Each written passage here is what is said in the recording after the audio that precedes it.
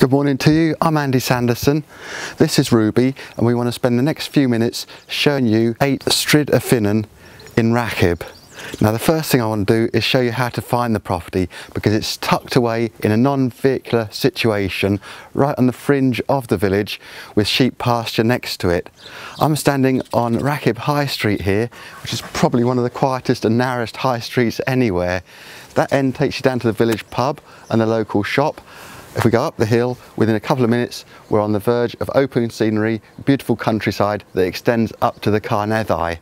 We're just on the junction here of 4th Tannaboch, where the village bakery is along there, and there's just a little public footpath here off Stryd Fawr that takes you to the bottom of the garden of 8 Stryd y Ffynnon. There's also another access to the property about 25 yards up the road here, with another footpath that takes you across in front of the other properties. So stay watching and I'll show you around.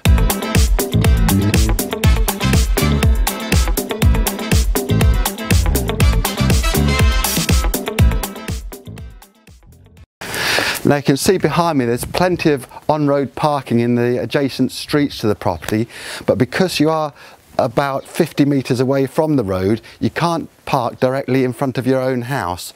But what that does mean is that you're in a traffic-free location and your pets and children are all going to be really safe here. Now I told you that it was tucked away here. That's the Penrhyn Quarry right across the valley there. This is the gate at the bottom of the garden.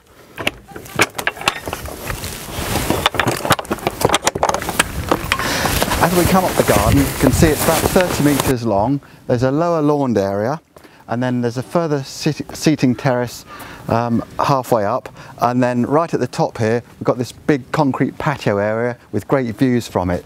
These double gates here also lead on to the other right of way over to the road, which you can use as well. Let's go inside now.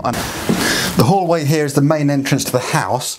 It's very practical with this quarry tile flooring here, and you can see most of the interior doors have also got natural wood grain finish to them. This family sized lounge is a warm and welcoming room, and it's got wood effect laminate flooring, great views to the front, and there's plenty of space for a 6-person table as a dining area as well.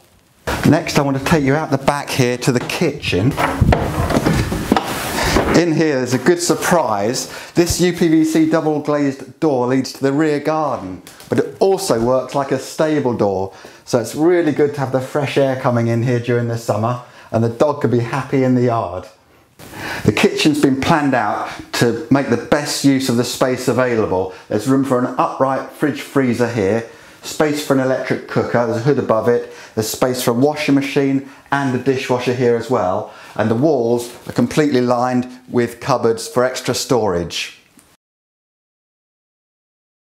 Upstairs here I might be getting myself in a bit of trouble. It's got lovely carpets laid all the way up the stairs, which continue up to the top floor as well, and I haven't taken my shoes off yet. Up here on the landing it's been really well utilised, so that there's a nice study space here and also a terrific view out the front window.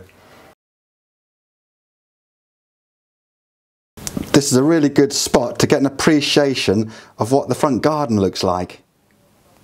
Quite often if you buy a terraced house, you've got to make do with a single 3rd bedroom. The advantage here is that there's actually 3 double-sized bedrooms in the house. This is the front bedroom, again with a nice view. This rear bedroom has also got a set of full wall width double wardrobe cupboards for good storage. And there's a nice private outlook to the garden at the rear. The modern bathroom's got pine flooring, dual aspect windows and an up-to-date suite. But what really makes this room special is the view through this window. The mountains look fantastic in the morning.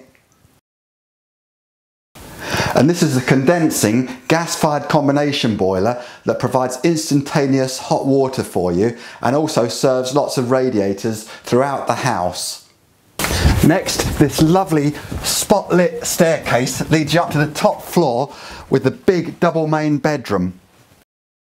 And it won't come as a surprise to anybody that these are the best seats in the house when it comes to enjoying the views. So last but by no means least, I'd now like to take you downstairs again and I'll show you the back garden. So there's a few steps up here to the back garden. I don't know, it's probably about the same size overall as the front garden, but it's very private out here. It's got lots of screening and privacy, and there's some lovely views of the mountains over to my right here as well. As well as the main lawn area, there's a shed, lots of log storage, and this sunny seating area where you can really enjoy the views. Stay there, Rube. Oh no! Well, I thought that was going to be the best way to finish this video, but the hammock's broken. Luckily Ruby's is still intact. So anyway, thanks very much for watching. Hope you've enjoyed watching it, and I hope it's been useful to you. If you'd like to come and have a look at the property yourself, please give our office a ring and we'll arrange for Joe or Grace, the owners who live here, to show you over.